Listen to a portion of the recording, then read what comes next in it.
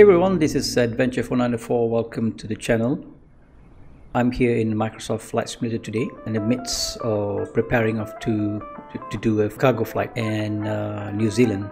So before I do that, I'd like to share something with you guys. Let me just minimize this. I've been making videos for YouTube for the last 11 or 12 months, and every time if I record my video, I will need to go into an editing software like Premiere Pro to enhance the color.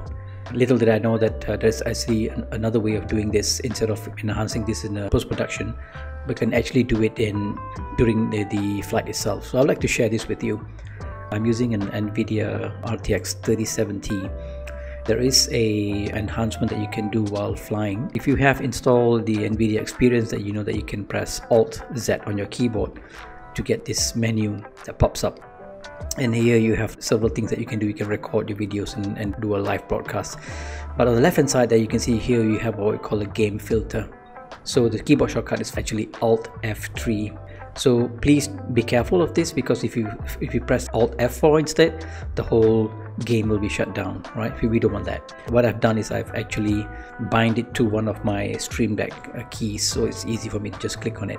So I'll just close this for a second and I'll just press on my Stream Deck here to bring the filter out. It's where you see the filters. So what I've done to enhance the look of my screen here is actually to bring in a filter called a color filter. I'll just do it here for you to see. We have 3 slots here, so I'll use one of these slots here just to do a demo for you guys. So I'm going to click on the word Alt filter, and here you have a lot of choices of stuff that you can do to enhance the color or give it some nice beautiful cinematic look. So what I've chosen was I've chosen color down here, and then you can add filters to it. If you click on this downward arrow, you can see that you have tint color that you can adjust. You can adjust the tint intensity and the temperature and vibrance. So what I've done is I just minimize the tint intensity and tint color. Even temperature, I'll leave it to 0.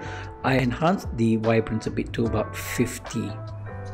So that gives me that nice vibrancy look instead of just a pale screen that you look at, a bit colorless stuff, right? So if I were to press done, and if I press this again, you can see I can switch on and off. So it looks a bit more less saturated, but this is a bit more saturated. So I like this look because it gives me a subtle kind of a vibrancy look on it.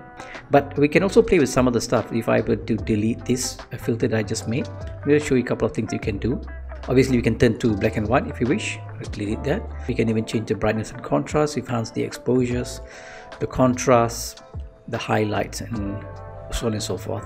So I'm going to delete that off. You can also do something like a depth of field, where you can have a bit blurry to the back and more enhanced, more sharpness in front, give you that depth of field look.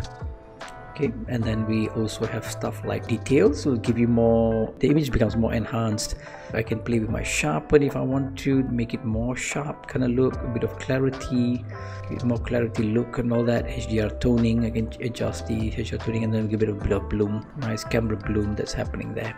Let's try a night mode. That gives you a night mode. If you're flying at night and your room is dark, you can switch to a night mode. And we also have stuff like old film look. If you're flying any of the old aircrafts, you can make a screen look as if it's you're back in the 30s 40s flying the aircraft. Painterly gives you like a painted look. So this is just to play around with, you know. You can have fun with this. Even you have vignette here where you can darken the edges.